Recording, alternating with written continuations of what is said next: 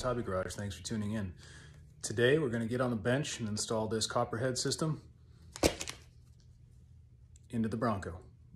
Let's take a look. This is the new Copperhead 10.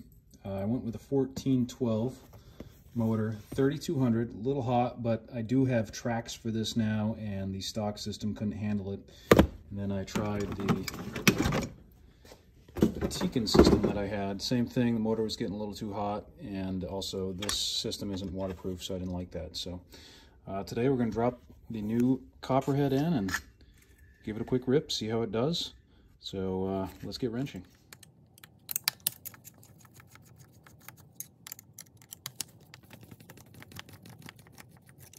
Gotta love how easy it is to take this motor and motor mount out of this truck. They did a good job just making it super easy to work on.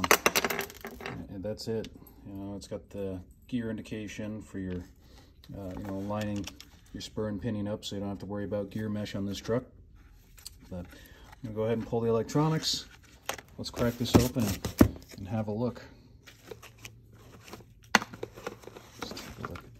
Oh, just set that anywhere. That's a beautiful can. So this is a 550 can.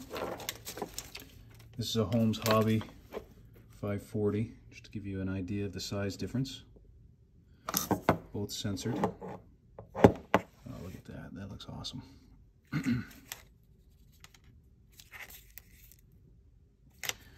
All right, so we're gonna stick this in right there. One thing I did do, seeing as I went with 3200 kV, is I dropped the pinion down to a 9-tooth from the stock 11, just to kind of make up for some of the extra speed that I was going to get and get more torque out of this. Like I said, I do have tracks for this now, and they do require a lot more power than the stock system could deliver, I felt. So I'm going to get this mounted up off camera, set it back in, and then we're going to give it a go. All right, guys, we're out here with the Bronco. We got the Copperhead system installed, running 2S with a 9-tooth pinion. Sorry, it's a little windy, so hopefully that doesn't come through too much, but here we are in low gear. Just do a quick test.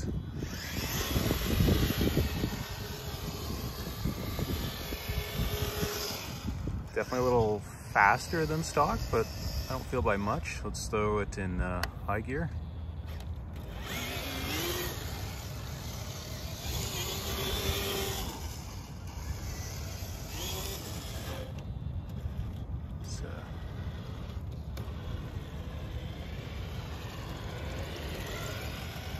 All right, so now we got 3-cell, we're in low gear.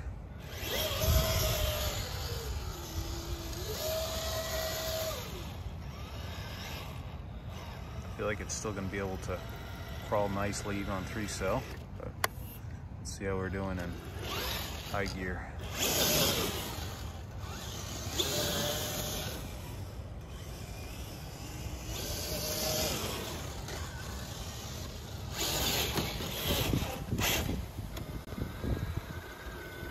High gear is probably going to crawl good, but I'm going to take a quick walk through the woods, get to the crawl spot, and we're going to see how she does on the rocks. So I decided to keep it on the 3-cell. We'll see how it does. This will be my first time driving with a one-hand thumber, so we'll see how I do there.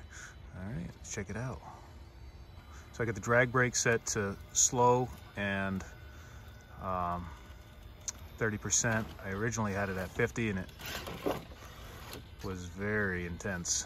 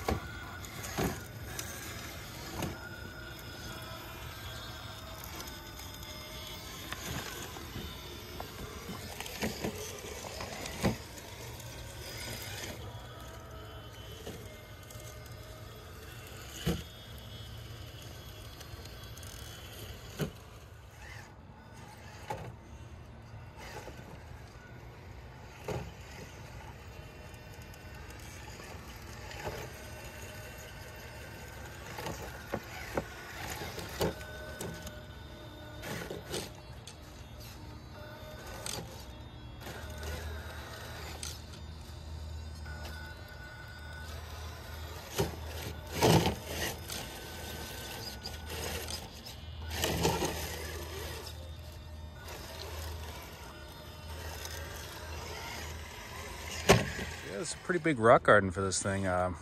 Initial impressions are it's very smooth, even on 3-cell. Doesn't require a lot of throttle, obviously.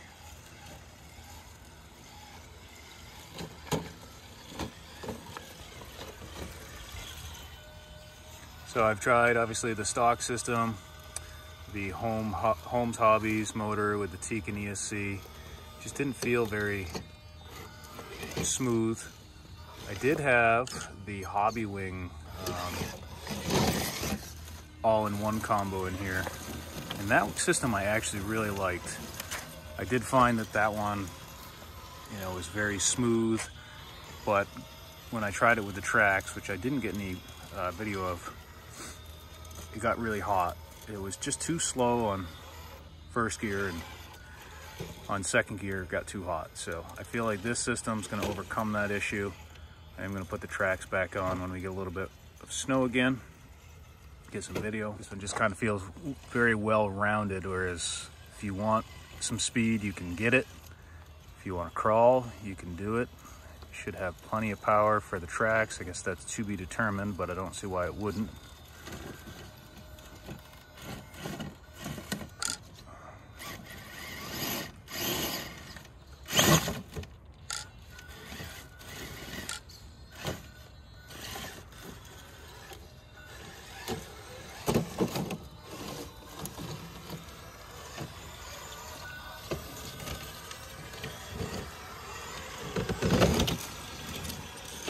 Also happy with the JX servo in here. I'll put a link in the description if you guys are interested. They're fairly inexpensive. They're waterproof.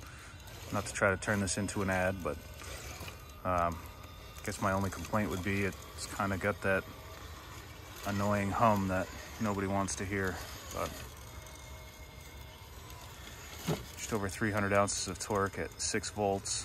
Does a really nice job. It's a big upgrade over the stock Traxxas servo.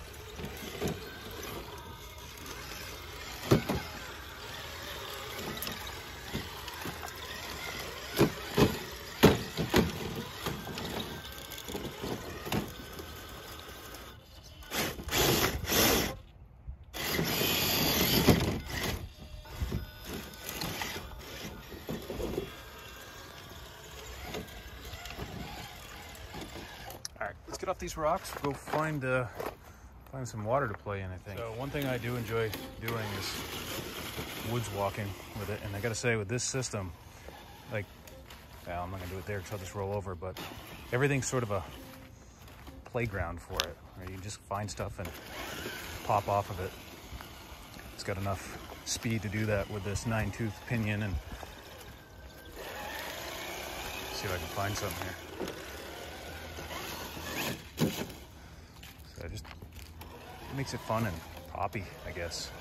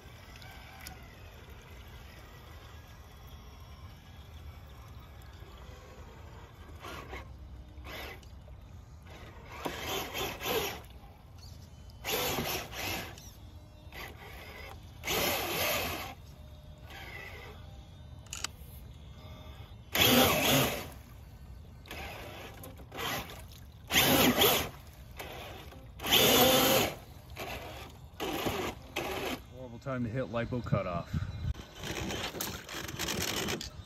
Or maybe there's something else going on. I don't think this system... okay, we definitely got something wrong. It's supposed to be waterproof, but it did not like that last bit of water that it got, so I have to look into this. Let's get back to the shop and see what we can find. All right, guys, here we are back at the bench. So it just appears that the switch fried from all the water, so I'm just going to cut that off, get rid of the switch, solder it, and we'll be back up in action. So I gotta say, overall, I'm really impressed with the Copperhead 10 system. I think if you were going to get this, you know, seeing it can crawl, it's very versatile. It can crawl, it's got a lot of power. It can be fast if you want it to be. I think it's going to be plenty of power for the tracks, but I'm going to try that, like I said, as soon as we get some snow. So I'm impressed. So between the Copperhead 10 and the Fusion system, I think I'd pick this one. It is a little bit more money, but I think it's more versatile.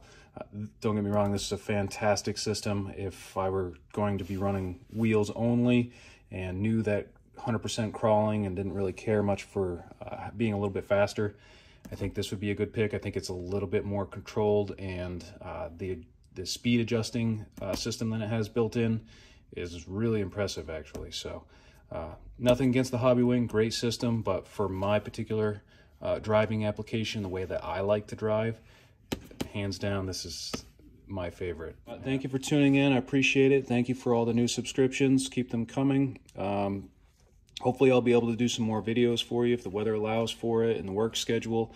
I've been busy in the garage. We'll step back here and just take a quick look. So I've been, you know, doing a little painting, taping, organizing, getting the trucks sort of in line, and then I just built this ramp here too. So I'm hoping to have Send It Sunday coming up. So stay tuned, and thank you again, and we'll catch you in the next one.